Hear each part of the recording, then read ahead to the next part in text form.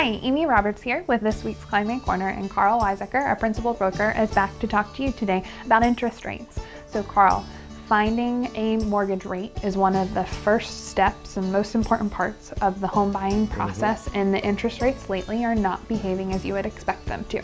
True. What's going on? Well, you're right. I mean, going into this year, all the experts predicted that mortgage rates would rise steadily through the year. The Fed has bumped the prime lending rate throughout the year.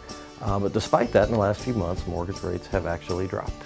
Why do you think that is? Well, what's happening is mortgages are bundled up by banks and turned into a financial instrument that can be sold. That gets them more money to make more loans. So that financial instrument is of interest to the same folks who are buying bonds. They want a guaranteed long-term fixed investment.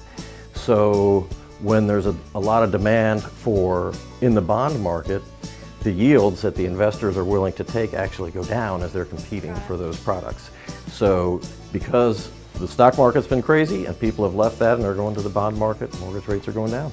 Interesting. So if you have any questions about interest rates, be sure to contact your favorite Kline Realty agent who can put you in touch with local lenders so you're able to shop around. And if you have additional questions, never hesitate to contact us at info@kline.com. Thanks so much, and we'll see you next time.